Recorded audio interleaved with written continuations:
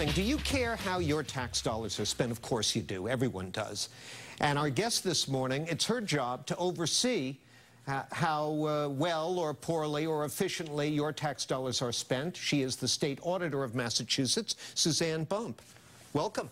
Lovely to be back. Good to have you here. We appreciate it when you come by here, especially since you've been doing a series of audits recently, including one that we're going to focus on today, having to do not so much with how money's being handled, but how good or poor a job state agencies are doing reaching out to the people who are supposed to benefit from our tax dollars. Tell me a little more about what you've been doing. Well, thanks, John. I take a very broad view of program integrity, so it isn't just a matter of identifying fraud or misspending or waste in government. It's also making sure that the programs that have been designed to serve our public, whether they are children or the elderly or the infirm, are actually meeting their mission.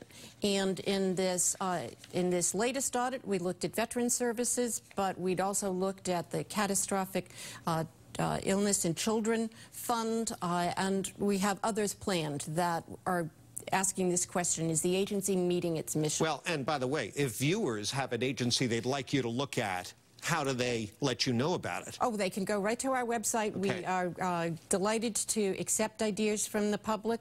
We have done audits based on public recommendations as well as on legislative recommendations. So if you visit the auditor's office website, mass.gov/auditor, you'll find out how you can submit your idea. All right, well, let's talk about the veterans, because I think they're high on the list of any group, veterans in need, that people want to see taken care of by their tax dollars.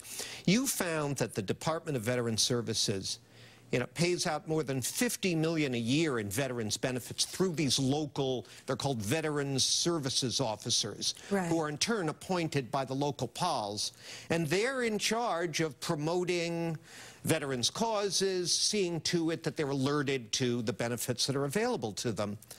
They haven't been doing a very good job of it. That's the bottom line, right? Well, they could be doing a better job of it, let's say. The state agency, the Department of Veteran Services, is responsible for getting to the local service agents information about who the veterans are in their communities. And the state agency has not been done a very good job of identifying all of the veterans who are in the Commonwealth who might be eligible for the financial support programs that the state provides. We know you're familiar, I think most of your viewers are so familiar with the fact that the state helps support veterans' homeless shelters, but there are additional monies that are made available to support veterans in need. They're not doing a very good job of identifying them, so that then the local veterans agencies can make contact with them and help make sure that they're getting access to all the benefits that we make available. Well, in fact, you surveyed a group of 100 cases of veterans, and you found that in 89% of those cases, they didn't make sure to notify vets of their benefit eligibility. That's not just not a very good job. That's a horrible job, Auditor. The standards aren't very high. The tools aren't very good that they are using. We also found it wasn't a lot of money, but we also found that benefits had been paid out that shouldn't have been paid out because the methods for monitoring who has passed away aren't sufficient. You can't just read a death notice in the paper. You've got to be using technology and connecting into other sources of data that will provide you the information about who's out there and who's eligible and who has passed away and therefore is no longer eligible. I mean, I want to make sure, we have to break, but I want to make sure our viewers understand that you found that in the case of, there were 50 veterans who had passed away who were nonetheless sent checks, benefit checks. And these local veteran services officers were determining whether a vet had passed away by looking for obits in the local paper? I mean, that's like something out of the 1950s. Well, it certainly is not taking advantage of all of the data resources that are out there. The Social Security Administration has what it calls the death match list, and that's how government programs all over the place identify who has passed away and therefore shouldn't continue to get benefit checks. Makes you wonder if these veteran services officers even know how to use the internet in some cases. Well, you have to say for some of them, out in Western Massachusetts, they don't even have the internet. Wow, that's scary. All right, we have to take a break. When we continue, we'll talk more about waste in Massachusetts government with our guest, the state auditor, Suzanne Bump. Stay with us. Welcome back. We're talking with State Auditor Suzanne Bump. And Suzanne, it's been clear you haven't been a big fan of the practice of privatization, whereby state government bypasses the public employee workforce for a specific task or function and goes to the private sector. And you're currently in the process of reviewing the way privatization determinations are made. Your office is in charge of signing off on privatization applications, except in the process of trying to fix the MBTA, the legislature exempted the MBTA from the privatization law for a period of time. And recently, there's been a lot of controversy over an MBTA plan to privatize part of its bus maintenance operation. Right. Now, I know you're not signing off on this because they're exempt, but I'm sure you've taken an interest in it. The unions say it's a travesty, it's the governor breaking his promises. The governor says we're saving millions and reforming antiquated practices. Who's telling the truth?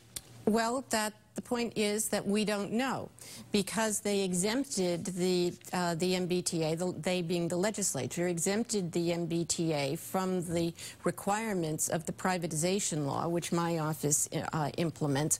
We don't know who's telling the truth, and that's why I have been had been opposed to exempting the MBTA, because the privatization law requires an agency that wants to privatize a government service to make its case, do the cost-benefit analysis and present it to an objective party, that being the auditor's office, to determine whether it really is going to cost money, whether the quality is going to be maintained, and what the other impacts are going to be on the workforce and on the public. And so we don't know who's telling the truth there. We don't know how much this is really going to save, because they haven't had to come before us. And I would point out that, quite apart from my own feelings, I've approved privatization proposals, and most of the vast majority of privatization proposals that have come not just before me but before my predecessor have been approved, because it has forced the administration, whoever that has been, to make the case, and therefore the taxpayers can have confidence that it's not just a matter of political expediency, it's not just a matter of political philosophy that's driving these big decisions about how well the public is going to be served, but it's in the taxpayer interest. And yet we all had a graphic demonstration in that horrendous winter of '15 of what a basket case MBTA operations had become. In bus maintenance, there have been multiple studies, long delays in getting parts, maintenance ratios that are way out of whack. Why not, are you opposed to the further efforts to privatize those services in theory, or not? No, I'm not. Okay. But I think, but what we're seeing is that these are management failures. These are not failures of the rank-and-file workforce, but it's the rank-and-file workforce that suffers from the effects of privatization. Well, not in this bus maintenance privatization. That would privatize the management structure there. Oh, and also the workers. Not the mechanics. Not the mechanics. Some of them are. Some of the machinists are going. All right, but finish your point, because but that is the point, is that we don't know whether this is actually going to serve the best interests of the taxpayers or of the riders, because it's not going through a process where the administration justifies its proposal. Our time's up. A lot more we could talk about. Let's do it. Let's address it when we get together again soon. Love to do so. Thank you very much. Thank you. State Auditor Suzanne Bump, that's it for me. Now I'm going to send it back over to my colleagues for more WBZ News.